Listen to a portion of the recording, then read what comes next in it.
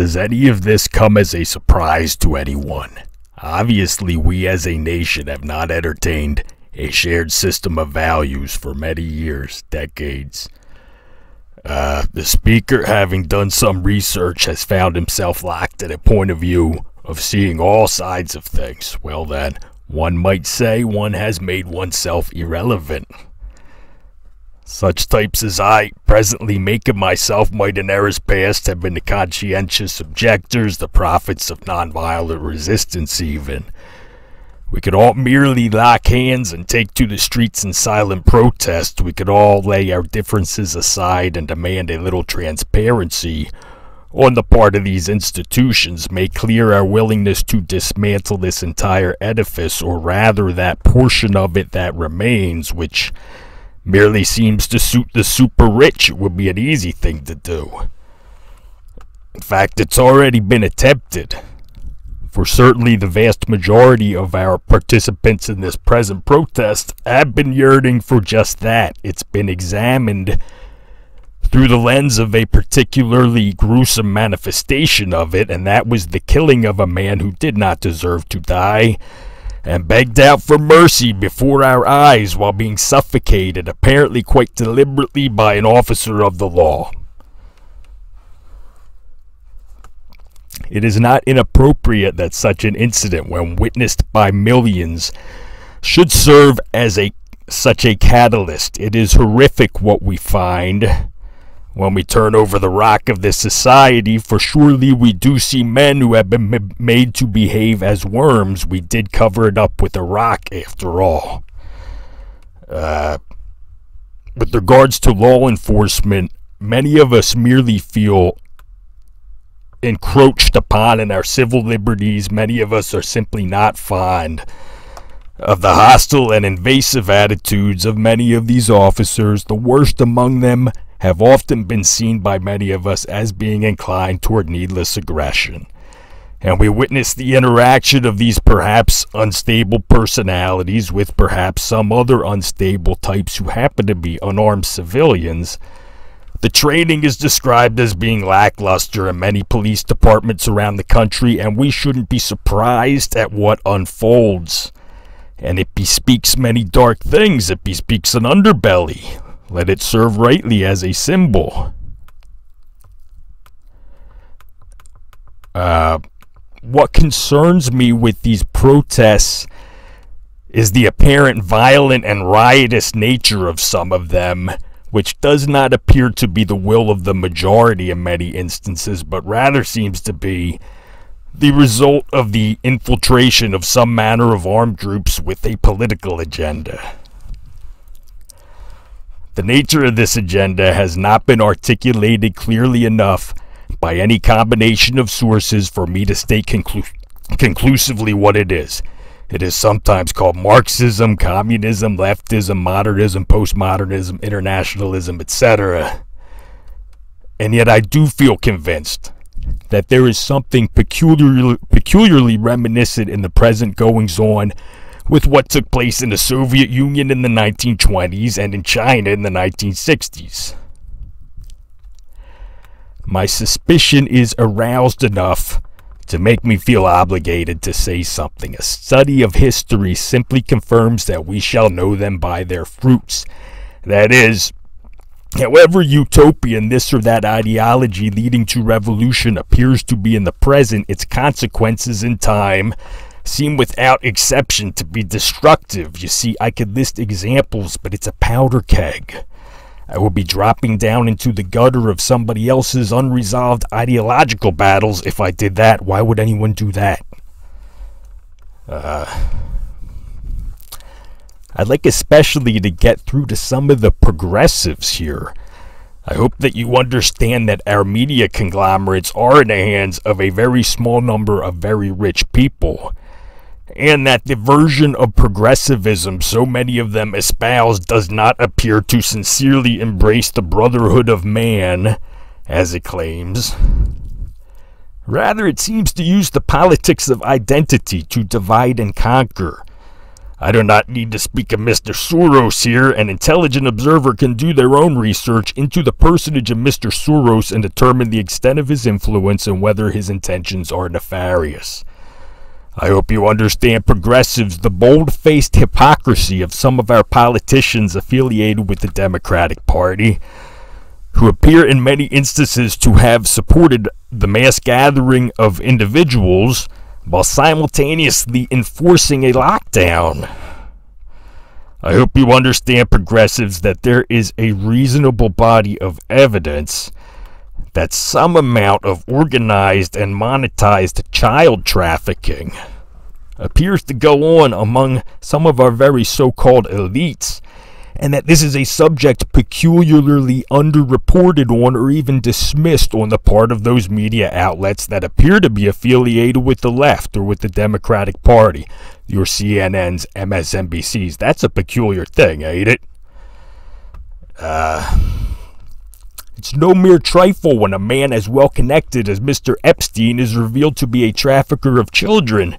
And it is not something to be overlooked when some of our news outlets, proclaiming themselves defenders of democracy, guardians of truth, and warfarers for justice, should turn a blind eye to such a thing.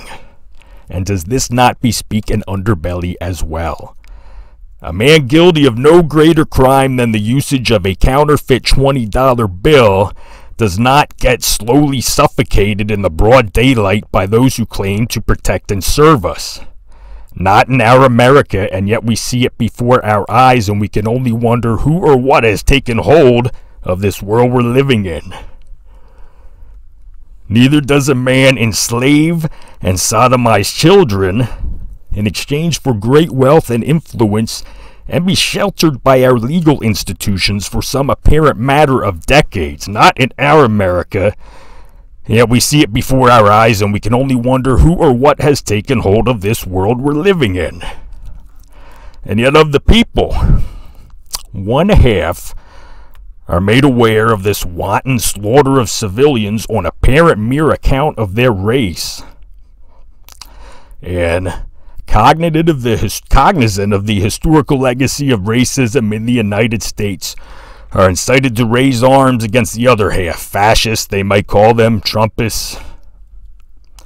That other half, being made aware of the sexual trafficking of children on an unconscionable scale and cognizant of the contradictions in the mainstream narrative, are incited to raise arms against those they might call cultural Marxists, anarcho-communists, globalists, etc. And yet in either party, the intentions of the people are moralistic, perhaps infused with a righteous indignation, and yet in so many instances the powers that be would seem to have worked to pit brother against brother by merely exposing some of the outrages of the world to the one and some of the outrages of the world to the other. It's the same old principle of divide and conquer all over again. And yet the spirit of the people seems to be of one mind. When questioned, they would like to lessen the suffering of themselves, their loved ones, communities, and, if possible, the whole of humankind, while promoting the freedom, equal opportunity, health, and well-being of said. We are the children of light, who simply seek to do good, though often we allow our insecurities and resentments to get in our way.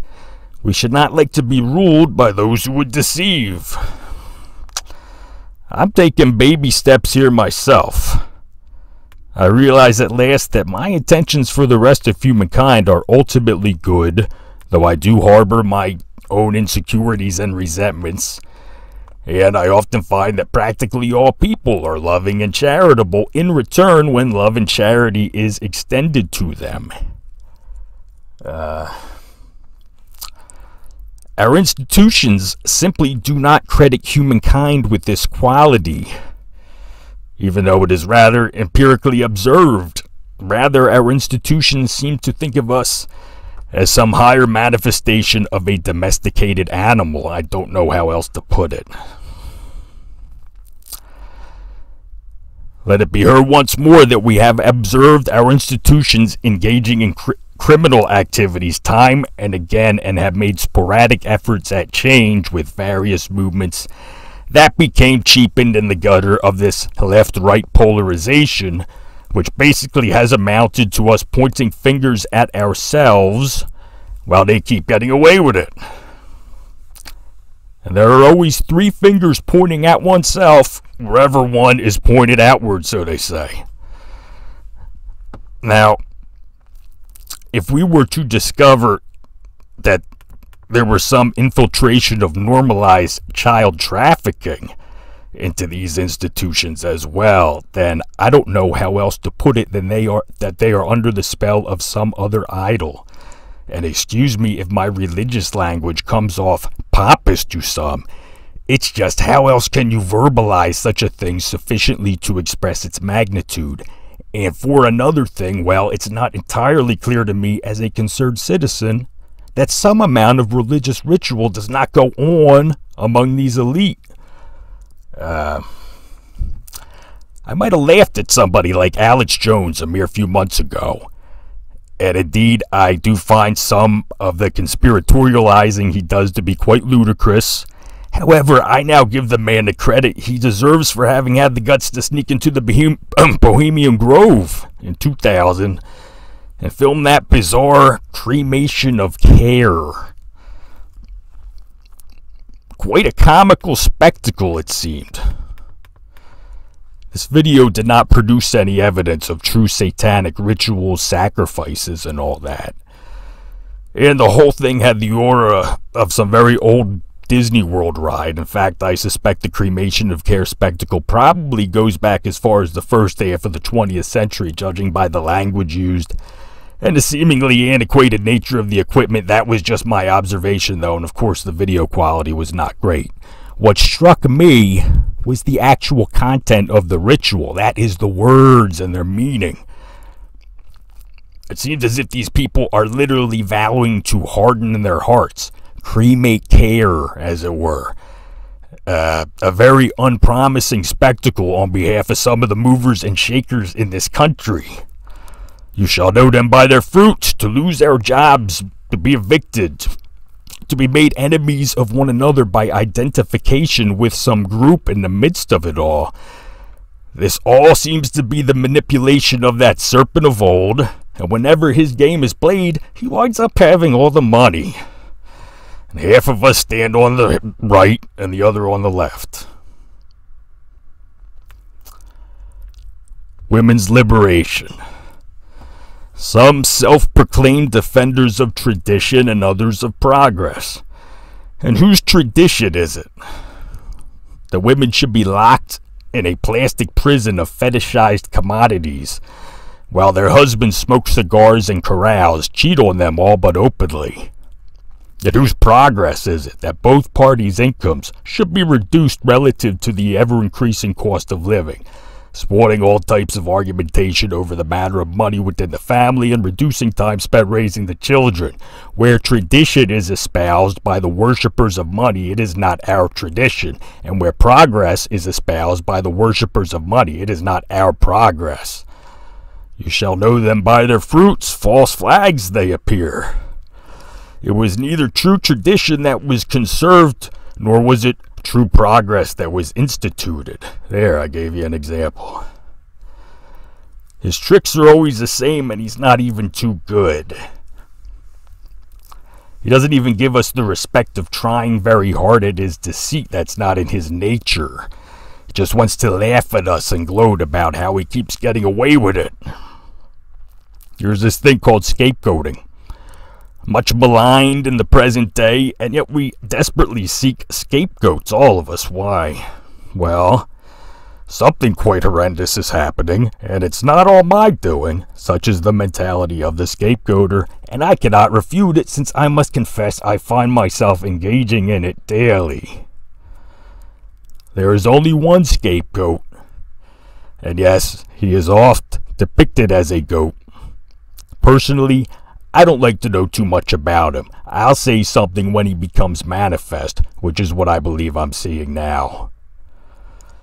Perhaps he was there ever since he tempted Eve in the garden. Perhaps he resurfaces during certain epochs in human history.